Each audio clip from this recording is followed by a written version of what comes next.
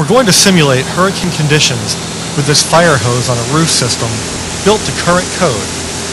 As wind and rain rush over a roof, a suction force develops. This suction or uplift can tear the shingles and tile off and continue to tear off the tar paper. Uplift force winds are strong enough to keep a jet in the sky, but when these same forces are applied to your roof during a hurricane, the result can be devastating. These forces can even rip plywood right off the roof trusses. Flying debris is another factor that causes major damage to your roof. As you can see, strong winds and rain are going to damage shingles, tile, and the tar paper below, and then allow rain to enter your home.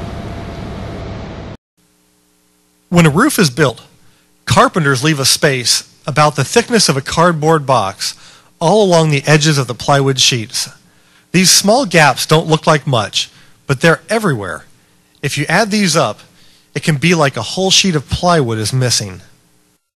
What we're going to do now is apply FoamSeal to every gap in the roof system. This will keep the water out. Our crew is also going to glue the plywood to the trusses to increase the strength of the roof, and we'll talk about that later. FoamSeal is university tested and patented. This is a two-part adhesive that mixes together and reacts like an epoxy to make an extremely strong glue and secondary water barrier.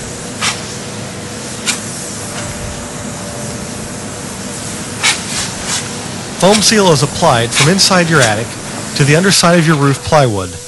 It's never directly exposed to hurricane winds. It takes 1 day to apply without disturbing the home below. You know, I've been in a lot of attics, and I'm still shocked at the number of nails that went through the plywood but missed the truss below. With FoamSeal, you can always see that you're protected. This is the roof we just applied FoamSeal to. Now we'll do the same fire hose demonstration we did on the shingle roof, except we turned it up a notch. Not only is more pressure being applied, the pressure is concentrated directly to the joints and the top of the roof, where water would normally be able to pour into your home. This shows how well FoamSeal keeps water out. We're so confident in FoamSeal that we left the shingles and tar paper off so that FoamSeal can take the full pressure without letting water through.